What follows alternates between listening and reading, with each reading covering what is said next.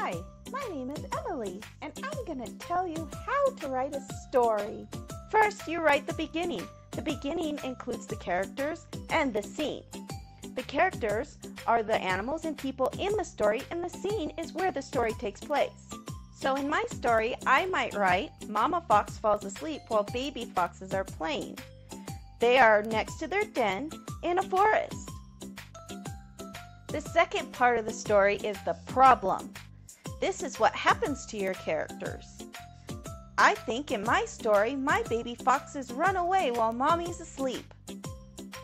The last part of the story is the solution.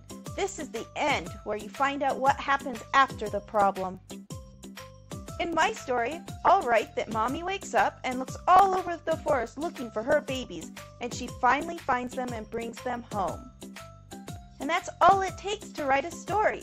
So when you write your story, don't forget the beginning, the problem, and the solution.